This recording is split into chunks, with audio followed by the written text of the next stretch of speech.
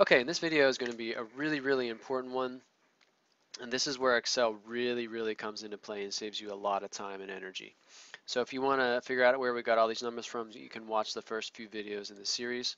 But basically what we're looking at here is how much energy we use by using a 100-watt lamp for 10 hours a day, and how much is it used in a day, in a month, in a year, and then how much did it cost.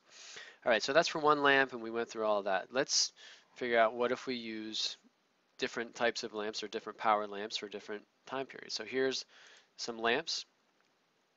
So we have 50-watt lamp for 5 hours a day and so on. So what we can do is we can just type these in. So we have 50 watts. So notice that we have the wattage is here, so we don't have to type the unit. So 50 watts for 5 hours a day. Just type it in.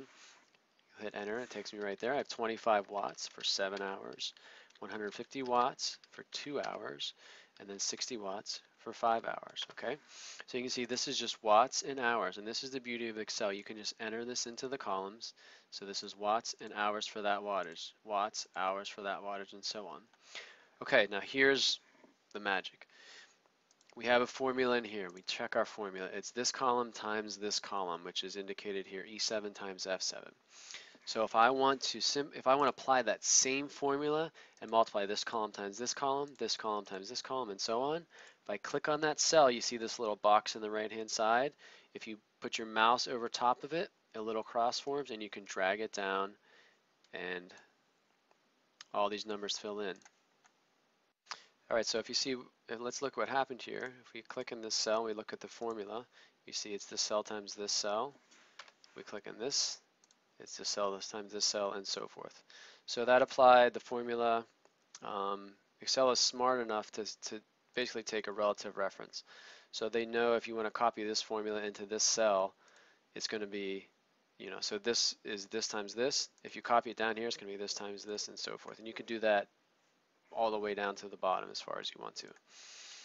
And so we can actually apply that to all of these cells here. So this is just this cell divided by 1,000.